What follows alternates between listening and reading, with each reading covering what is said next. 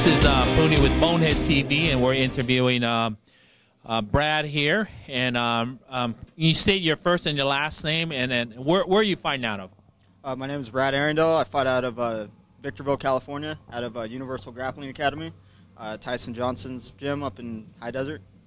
Yeah, Tyson Johnson. That's a pretty big name. What are you guys doing with him? A lot of groundwork, a lot of grappling, stand-up too, but a lot of submissions, a lot of wrestling.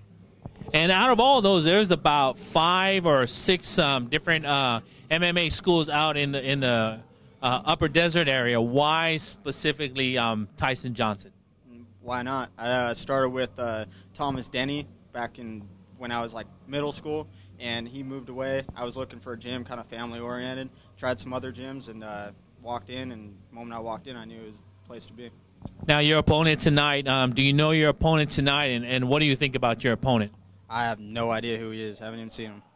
So he's 6 foot, a little bit taller than me. Just go out and bang.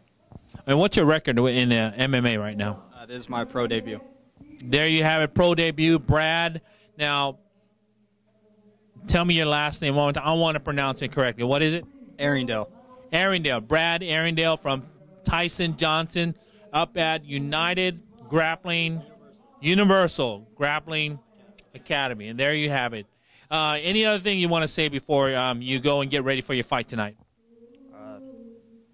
Just good luck. Good luck to my opponent. And there you have it, Brad.